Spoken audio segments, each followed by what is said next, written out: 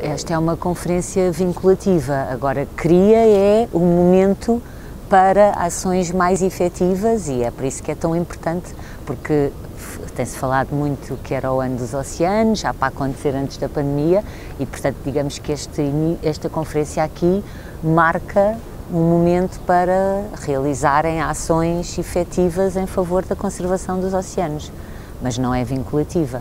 The UN Conference on the Ocean is not a decision-making conference, but it's a really important opportunity for leaders from governments, from companies, from civil society to stress the need to accelerate our actions to support the ocean.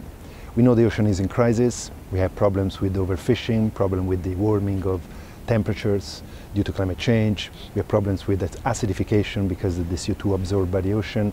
We have problems with pollution, many different forms, including plastic.